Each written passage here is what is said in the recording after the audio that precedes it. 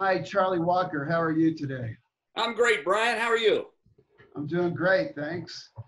So, I'm very happy to have you here today. We're going to talk some about how you decided to become an astronaut, and you are the first commercial astronaut. And we're so happy to have you as an advisor to Solstar. You're a legend. So, thanks for talking today. Oh, it's my great pleasure, and it's certainly a rewarding amount of opportunity for me to speak with you today and be part of the program in this way. So excellent. So I'm going to read a little bit of your background. And Charlie actually flew on the Space Shuttle 3 times in that time period. And I want to talk to you about those flights. And I know that you were on Space Shuttle missions 41D, 51D, and 61B. And you accumulated 20 days of experience in space and flew 8.2 million miles. That's just incredible. And I didn't get frequent flyer miles. Shucks. Oh man, I hate when that happens. Oh well. And so I'd like to talk to you about how you communicated to the Earth while you were up there, because as you know, that's what Solstar does, is that we're trying to make it we're not trying, we actually have tested it 3 times in space and it's worked. And so we basically, our idea is to make it really easy, make it simple for people in space to communicate with the ground through the internet, basically, the regular phone call, basically, to where you can call the Earth, you can call my cell phone with our technology, for instance, or your wife's cell phone, or use your laptop to be on the internet, basically, and as vice versa, people could contact you. So could you describe about how the communications were with you while you're doing your work there, and as well as now, if you would have had Solstar's communications technologies while you were up there, that would be great to hear you talk about that some. When I was flying early in the Space Shuttle program, well, my very first flight, there was not yet an operational relay satellite in geosynchronous orbit above our orbit. So we were limited to direct communication to receiving stations on the ground. And there were periods of maybe as much as, often less than, 5-6 minutes of continuous radio contact, RF, that's both for both voice and for data, contact with the ground and consequently mission control and my people who were in a back room and in back of Mission Control Center, listening to my specific comments when I had a chance to give them. But because there were only something like, depending on the orbit, of course, anywhere from 2 to maybe 5-6 episodes every 90 minutes, every 90-minute orbit of radio contact with the ground for a few minutes each time, there was great demand, of course, and prioritization was necessary as to what was transmitted, what took up the bandwidth and the time. And I was last on the totem pole. Right. And so I actually got very little time with the ground. I mean, tens of seconds. So you had to be very succinct in terms of what you were saying and how long it took you to say it.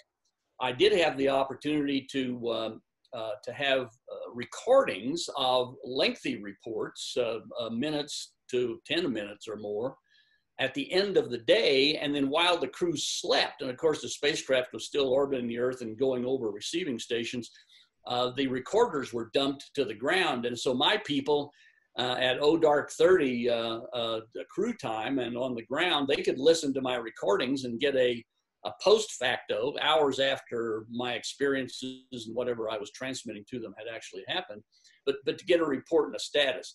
So that was the way I operated for my first, second, and by the time my third flight happened in late 1985, there was two operating TDRA satellites, and so we had more time to communicate with the ground and relay, but still the bandwidth was relatively low, and the opportunity again was prioritized, and so I had not that much time for real-time communication with the ground.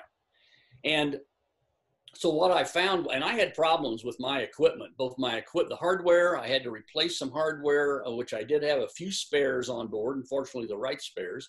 And I had to do on my first flight a software reprogramming to overcome a bug that we hadn't noticed in our experiments program software. And it would have helped me tremendously in terms of the time. Now let me back up to say, of course, a space mission on shuttle was limited in amount of time that you had on orbit. And so you maximized everything that you needed to do into that time. You put that into that time, prioritized what time you spent at this task or that task. And that's all you had. And so the most you could do in the least amount of time and the most help you had was extremely important. And the help that I had was just what was in my procedures written in front of me that I had written, but with the help of lots of the brainy engineers and biologists behind my R&D work on the ground and pre-flight. But I was limited with that for the most part. So the problems I encountered, I really had to overcome them myself, and I managed to get to virtually all of them done satisfactorily. But if I had radio contact with the ground, either voice and data, we could have gone through that a lot more expeditiously and without a couple of, oh gosh, I should have done this the first time. Well, I better back up and do it this way to get it right. Might have avoided that and been much more efficient in the use of that valuable, counted in hundreds of thousands of dollars a minute in orbit time. So those were things both talking to the brainy people that were on the ground is got to be a very valuable asset to have, that communications channel, the bandwidth and the uninterrupted flow of both voice and data will be incredibly useful. The analogy that I try to use, Brian, is if someone is in a laboratory, a science lab, or an engineering development facility here on Earth, just imagine if you are that person, imagine you've got to do your job in terms of scientific investigation, experiment, redo the experiment to get it, to attempt to get it right and to get a positive result, or hardware development. Imagine how difficult it is to do that if you're in the room that's 2 rooms down and you've only got a little voice link and only every so often with that equipment and your experiment. But if you're right there with it, which you could be virtually there with it, with broadband, internet accessed communications to your, between your research, yourself, your work in space, and yourself and your people on the ground. That's it's a virtual laboratory experience that you've got to try to replicate, and the Solstar systems give you the opportunity to do that. Yes, well, that was a fantastic description, and it shows the problem that we're solving with our communications technology. And we do believe that Solstar's communications services will revolutionize the way that space research is conducted, just for those reasons that you said, because we have to, the scientists on the ground too, right, to be able to interact with their machines, their experiments in space very conveniently 24/7. And if they're lucky enough to have people on board as well, then that's what you just pointed out is the whole reason why we're doing this, is you have to be able to replicate that laboratory, make it as close as possible to what you have on the ground. Make it as close as possible to you being there with your work, if you're not in fact there with your work. And even if you are, 2 heads, 10 heads are better than 1. And so being able to communicate with those other people is absolutely essential to the best outcomes that you want to achieve. To show you all these systems to make a rocket. Multiple systems and the training and preparation for the execution of all those systems at the right time, in the right order, and to the right degree is very valuable. And so information flow, even just a single zap, electron zap as a command is critical to make sure that it happens, and it happens at the right time and at the right intensity to do its job of executing whatever it is. And so communications, data and information flow, absolutely critical in all things that we want to do and are trying to do. And the more bandwidth, the more secure and stable and continuous communications that we have between those of us that remain on the ground and those that go out there, and the systems that we send out there with them. All of that is absolutely critical in terms of the communication channels that we have. Well, thanks for that, Charlie. It, of course, means so much when an astronaut tells us those things of how the Solstar communications technology can be very useful for commercial and government spaceflight as we move forward. And just excellent examples. I speak for a lot of people that we thank you for having the courage and the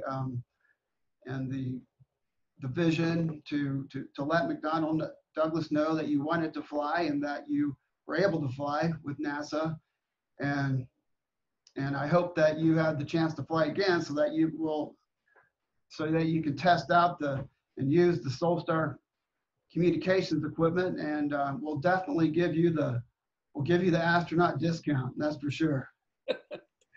Thank you, Brian. I look forward to an opportunity to do just that and execute whatever tasks I might be given in order to do that, but also to renew recharge my overview effect and relate with a little more maturity perhaps, but relate once again the opportunity to look out the window, to feel that unique environment from inside a human body. Right. A unique perspective that more people should have. I think it would be a much an advantageous and very beneficial experience for a lot more human beings to have. But for Solstar to be able to help and encourage that along in terms of our economy, in terms of entrepreneurs, in terms of technical and even societal advancement, Solstar is there to do that mission, and I am very proud to be offered the opportunity to be a part of the team to do that. Thank you. Thank you. And with that, go Solstar. Right on.